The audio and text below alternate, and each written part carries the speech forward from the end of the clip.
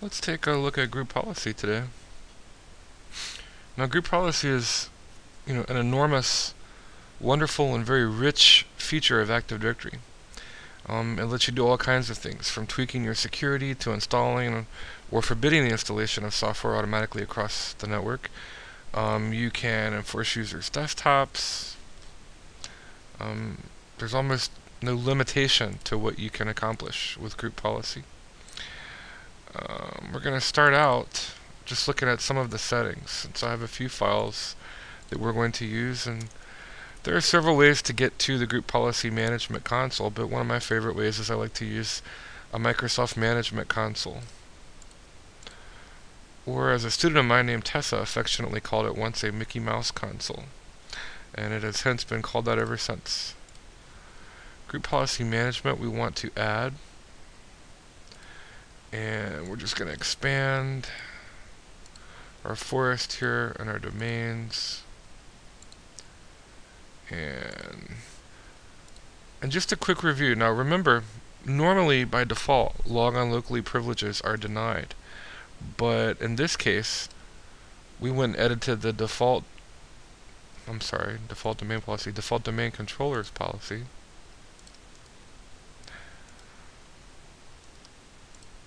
And we had to change a couple of things. If we went under policies, and let's go under Windows settings, security settings, and local policies. And notice we had to grant local logon privileges. Now remember, if you don't do this, if you don't grant it, even though it's not explicitly denied as it is here, it's implicitly denied unless you choose to allow it. So I had to add the group domain users to the server so I could log on locally. Otherwise, it would prevent me from logging on as anyone except administrator.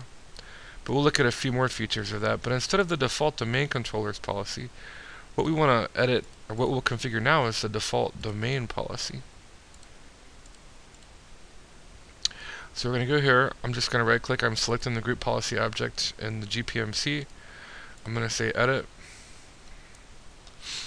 And let's go look at a few of these policy settings.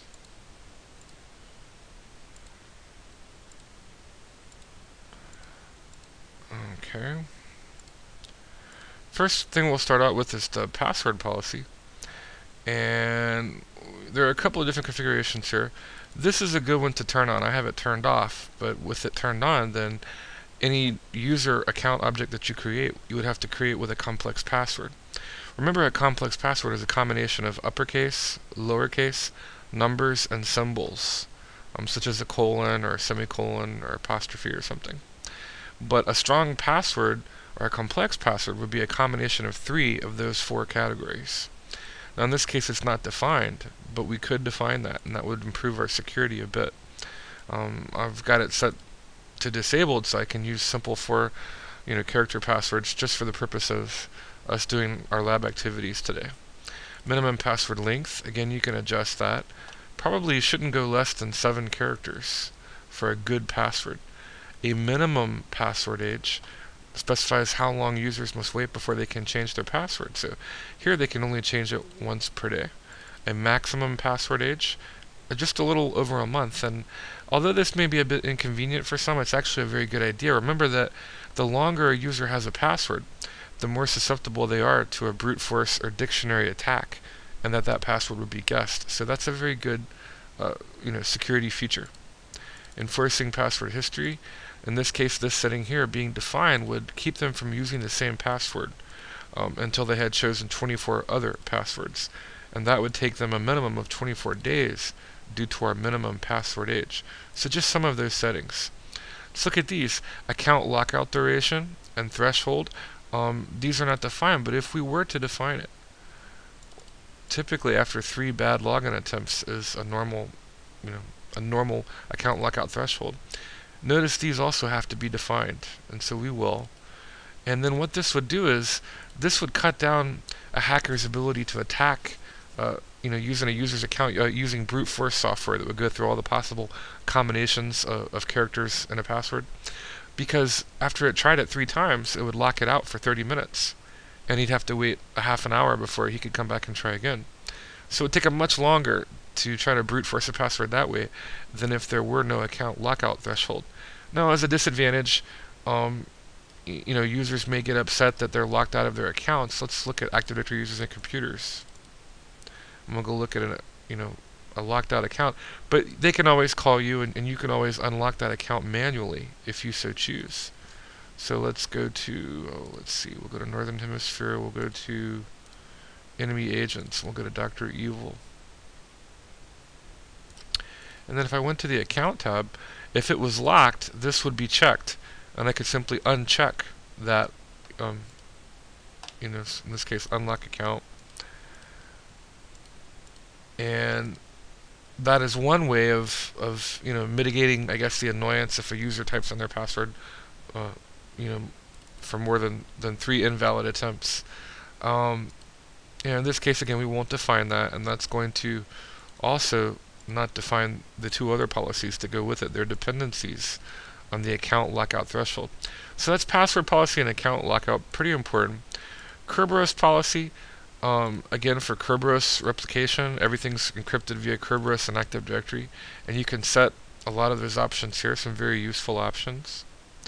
Under local policies, here's an audit policy, and we'll take a look at that a little bit later. We want to set up or implement auditing.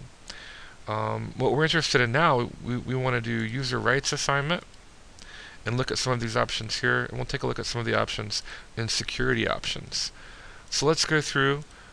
Again, one of the ones now, this is defined in the default domain controllers policy, not the default domain policy. So even though it's not defined here, we do have permission to log on locally as anybody who's a member of domain users, that default global security group that people are added to. This is sort of deceptive because a lot of people don't see the default domain controllers policy GPO. They just see the default domain policy GPO. But realize that it's not defined here. It's defined in the default domain controllers group policy object, or GPO. So it doesn't necessarily have to be defined there. But let's define a few things, and we'll just kind of look at some of the options. Log on locally, which we've talked about. Allow or not allow logon through terminal services. Create a token object. Page file, change the time zone, change the system time. You can see that there's an amazing level of control you can have over things across the network on all of your workstations and clients via group policy. There's a more explicit deny, unlike the implicit simply not allowing. Let's go down a little bit farther. We'll look at some more of these. Manage auditing and security log, system performance, restore files and directories, shut down the system. You can even choose to take away permission for them to click on shutdown. Take ownership of files. Remember we talked about that. We're talking about NTFS permissions, how you could take ownership of an object. And again, we can control that capability there. Let's look at security options.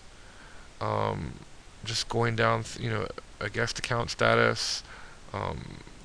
Controlling what users can and cannot do. Shut down immediately. Let me spread this out a little bit here. Spread it out just a little bit. And allow unlock without having to log on for mounted devices. Allow to format and eject removable media. Again, if we wanted to define this policy, unless we added users here, they would be unable to eject things from the removable media drive, the CD drive. So that might be useful for keeping people from installing applications or software. In addition, you can also set up, you can control software installation through setting up signatures, and we'll talk about that later. So that's one option, kind of neat. CD-ROM access to locally logged on user only.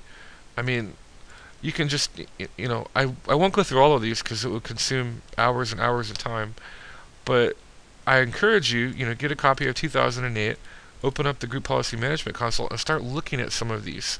It will take a while just to familiarize yourself with some of the capabilities of group policy. It's a truly rich environment that lets you do just about anything that you can think of.